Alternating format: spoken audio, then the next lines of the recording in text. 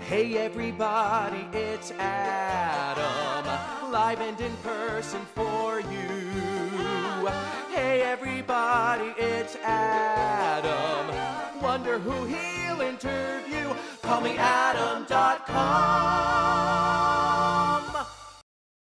Hey everyone, it's Call Me Adam, and we are here live at Feinstein's 54 Below with Nicole Vanessa Ortiz, who just finished a run in Smokey Joe's Cafe. Yeah. And now you're doing a show all about the divas that have influenced you throughout your life. Yeah. So my first question is, what makes now the right time to do this show?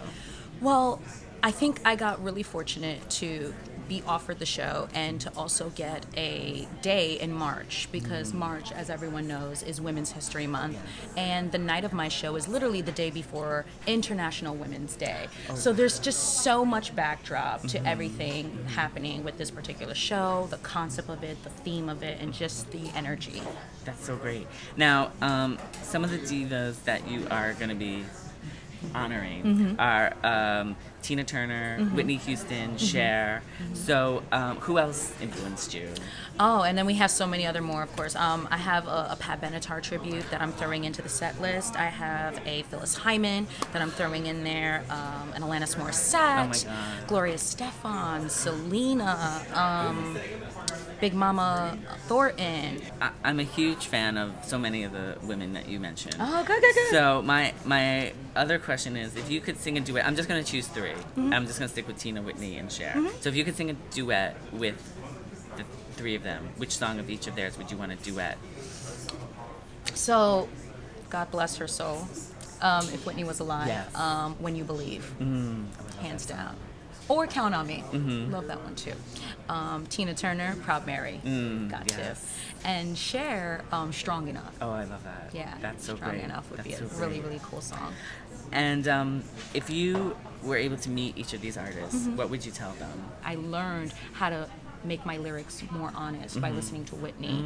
I learned how to, really own my posture, both metaphorically and literally, watching Tina Turner. And then I learned how to be fearless watching Cher. You know what I mean? So and all the other women that will be covered in this show, had their own way of, making that impression on me.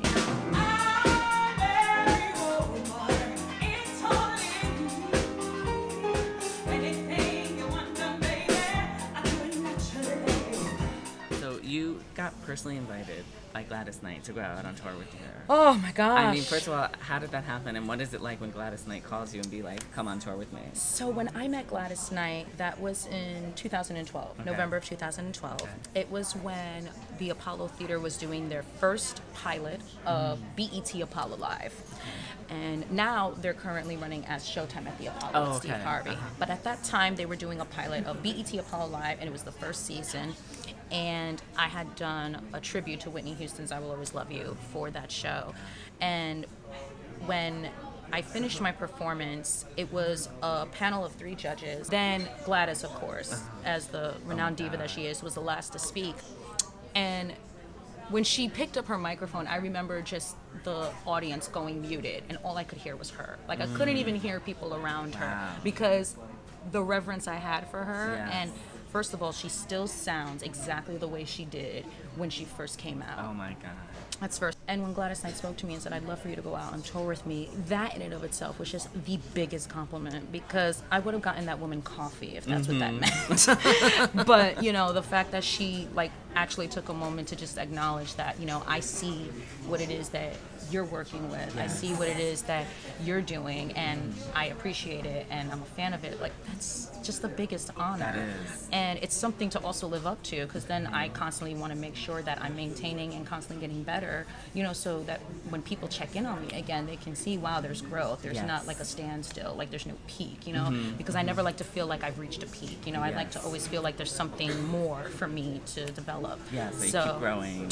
So that moment in and of itself was humbling on a developing level, because I knew that from that point in time, I had to keep raising the stakes. I had to keep pushing myself and challenging myself beyond my limits. Yeah. So That's incredible. it was an amazing experience to just. And then we met in the green room later that evening, and we took a photo. I think the photo is posted up on my Instagram, and you can just see in that photo the love. Yeah. You know, just the overflowing love and support and energy that she brought to that entire situation being on Apollo Live. So, not to mention, she actually did Smokey Joe's Cafe at one point in her career as well. Oh, yes. Yeah. Yes. And so when I had gotten the gig, you know, that was the first lady I thought of. I was like, oh gosh, in a perfect world, I wish Gladys could see this, and I hope that if she did see it, I would make her proud with the performance, you know, but I'm sure you did. Oh, I hope so. Sure you did. Yeah. I'm sure you did. My last few questions are some rapid fire questions. So first is Coke or Pepsi? Coke. Peanut butter, crunchy or smooth? Smooth. Coffee or tea? Tea. Your favorite go-to emoji when texting? Oh, the one with the eyes crossed and the tongue sticking out. That one. Yeah. Yes, I love it. Awesome. Awesome. Well, everybody watching, come see Nicole's show March 7th, 9:30. It's called Becoming Her, a Divas Tribute. Thank you so much. Thank this you. was wonderful. Thank you so much. Welcome. Just ask anybody who's had 'em. Adam lives for the business of show. Call me Adam.com.